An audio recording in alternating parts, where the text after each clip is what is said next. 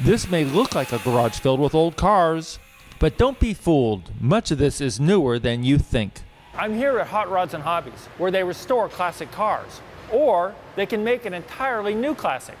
This 1957 Chevy, body, engine, chassis, all new. Scott Banowski owns the company and helps design these Restomods. A Restomod is a car that comes in looking stock, a 30s, 40s, 50s, or 60s based car. You take out all the old, but you maintain the style of the old car. The result? You get everything out of this. You get the looks of the old car, you get the drivability of the new modern car. Around the work floor, the cars vary widely.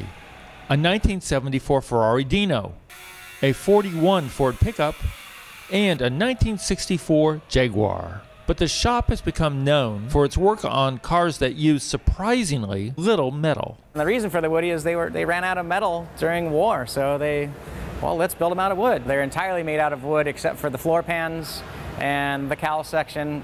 The front end's all steel, but the entire back of the car, including the roof and quarter panels, is all wood. These late 1930s Ford Woodies come filled with parts that are 70 years newer, like modern engines, disc brakes, a new suspension, even a modern sound system.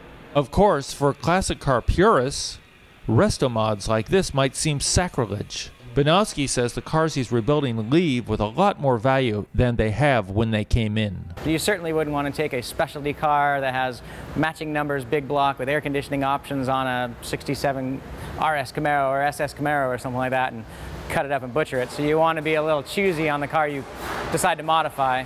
And if you want your own custom hot rod, you better be patient. Depending on the complexity of the job, it can take months to years. And that's once you get off the 18-month waiting list. Also, you better have deep pockets. You're going to start at about $20,000 to $25,000 for a complete paint job. When you get into a full build, depending on the components you put in the car, you're going to start at about $175,000 and go up. Perhaps that's an acceptable price to pay for a car collector hoping to drive off with a 1940s Chrysler Town & Country Woody powered by a modern Hemi V8 engine. For USA Today, I'm Chris Woodyard.